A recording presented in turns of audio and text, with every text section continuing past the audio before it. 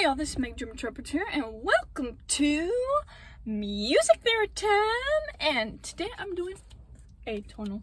So, in an atonal, think of a scale, but like per se D flat scale, but then there is no root, there is nothing, there is no like hint of like formality within the scale.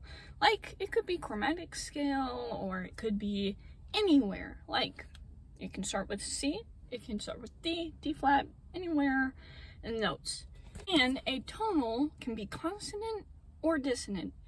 And that would mean that the consonant would be a little more sweeter in tone, and then with dissonant, which basically most atonal pieces are dissonant, sounds really like clashy and together and not at all pleasant to hear.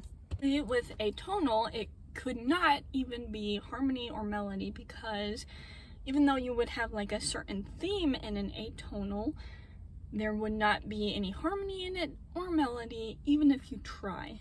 And with the creator of atonal is Arnold Schoenberger, and he is a music theorist, and he is like very famous in the music theory books. Yes.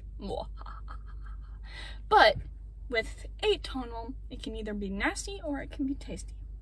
Like any kind of pie that you would like with whipped cream on top or any other topping on it. But thank y'all so much for watching, and like, comment, subscribe, and share by with this video.